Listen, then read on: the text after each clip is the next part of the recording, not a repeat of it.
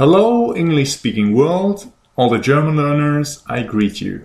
In this tutorial, we'll be looking at the demonstrative determiners. They are called Demonstrativ-Artikel in German. It's basically an article referring to something that you point to or otherwise show someone. The best example for this in English is this and that. In German, the definite article der, die, das, den, etc. can change its meaning from the to that if you emphasize it.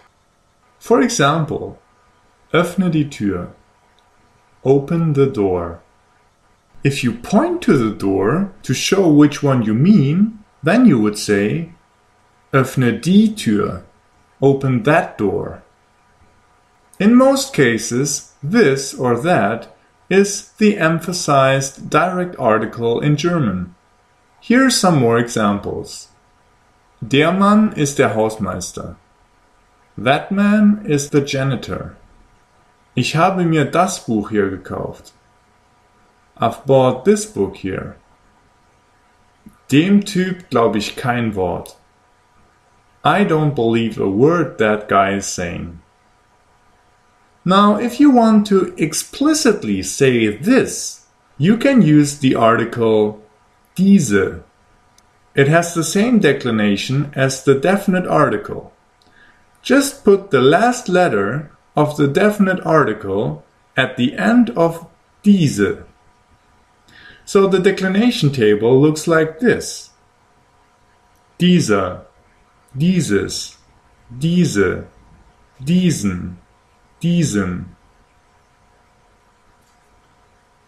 Let's look at some examples. Ich mag dieses Buch. I like this book. Ich suche diese Kappe. I'm looking for this cap. Ich habe diesen Wagen gesehen. I've seen this car. There are some more Demonstrativartikel. A rarely used one is called jene. This article refers to something distant, like that over there. I personally never use it, and I think it's obsolete. But you might see it in some old texts, or even in a German exam. For example, jenes ferne Land, that faraway land. Erinnerungen an jene schlimme Zeit. Memories of that old terrible time. Hinter jenen Bergen. Behind those mountains. The declination is the same as with diese. Here are all the cases. Jener, jenes, jene, jenen, jenen. The next one is more frequently used. Solche means such. So it means one like the one I'm showing right now. For example, solche Autos gibt es in Deutschland nicht. Such cars don't exist in Germany. Warum trägst du solche schrecklichen Schuhe? Why are you wearing such terrible shoes? Mit solchen Leuten rede ich nicht.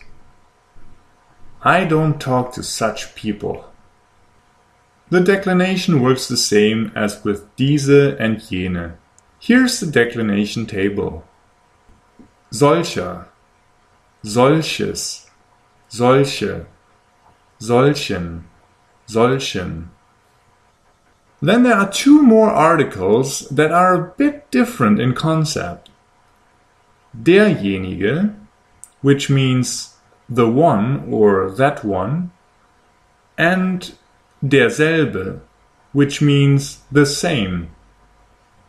You see, they look like an article combined with an adjective, and that is exactly how you use them, but you write and speak them as one. Derjenige, derselbe. To compare it, here's an adjective. Der Grüne, the green. So just write the normal article and picture jenig and selb as adjectives. For example, groß, die große Frau. Jenig, diejenige Frau. Selb, dieselbe Frau. Derjenige is a super-emphasized version of der, usually followed by a relative clause. It is rarely used. For example, der Spieler, der die meisten Punkte hat, gewinnt. Derjenige Spieler, der die meisten Punkte hat, gewinnt. Both of these sentences mean the player who has the most points wins. Then there is derselbe, which means the same. For example, derselbe Mann hat 2 Autos gekauft. The same man bought 2 cars. War es dieselbe Katze? Was it the same cat? If you're not sure about the declination of derjenige and derselbe, please watch my tutorial on adjective declination. Let me add this helpful tip. Derselbe and der gleiche can be confused sometimes. Derselbe means the very same, so exactly the same thing or individual. Der gleiche means a similar thing or look, so the same type of something. Take a look at these pictures. In English, they are described by the same sentence. They are eating the same salad. In German, however, the first one would be Sie essen denselben Salat. So it's one and they're both eating it. And the second would be Sie essen den gleichen Salat. So the type of salad is the same. Alright, let's repeat what we've learned. Demonstrativ-Artikel is an article that refers to something pointed to. The basic one is the emphasized definite article. Der, die, das, den, and so on. Diese, jene, and solche, which mean this, that, and such, are declined by adding the last letter of the definite article at the end. Derjenige and derselbe, the one and the same, work like a combination of an article and an adjective. Derselbe means the very same. Der gleiche, however, means the similar same. Alright, that's it for today. I recommend practicing these articles a lot to get familiar with the declination.